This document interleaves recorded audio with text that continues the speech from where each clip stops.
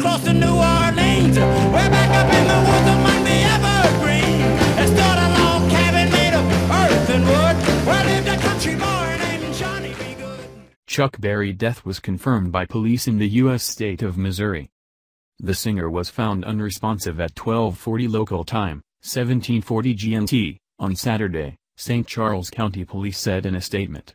He could not be revived and was pronounced dead at 13:26. Berry's 7-decade career boasted a string of hits, including classics Roll Over Beethoven and Johnny B. Good.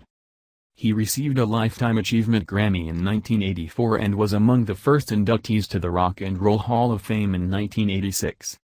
The St. Charles County Police Department sadly confirms the death of Charles Edward Anderson Berry Sr., better known as legendary musician Chuck Berry. It said high-profile musicians were quick to pay tribute to Berry's talent and influence. Motown legends The Jacksons tweeted, "Chuck Berry merged blues and swing into the phenomenon of early rock and roll. In music, he cast one of the longest shadows. Thank you, Chuck." Singer-songwriter Huey Lewis described him as maybe the most important figure in all of rock and roll. "His music and influence will last forever," he added. Beatles drummer Ringo Starr quoted one of Berry's own lyrics on Twitter, saying, "Just let me hear some of that rock and roll music any old way you use it. I am playing I'm Talking About You," he wrote. Both the Beatles and the Rolling Stones covered Berry's songs, as did the Beach Boys and scores of other acts, including Elvis. "If you tried to give rock and roll another name," John Lennon once said, "you might call it Chuck Berry." Mick Jagger of the Rolling Stones said that Berry lit up our teenage years and blew life into our dreams. Singer Bruce Springsteen called him a giant for the ages.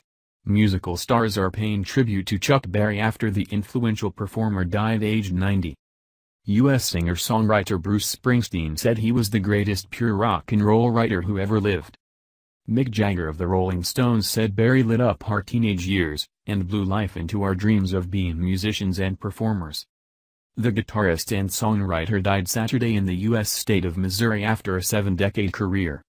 Seen as one of the fathers of rock and roll, he influenced generations of succeeding musicians, most notably the Beatles, the Rolling Stones and the Beach Boys. Beatles drummer Ringo Starr quoted one of Berry's own lyrics on Twitter, saying, "Just let me hear some of that rock and roll music any old way you use it." He wrote he was playing Berry's 1961 song I'm Talking About You, which was recorded by the Beatles at the BBC in 1963.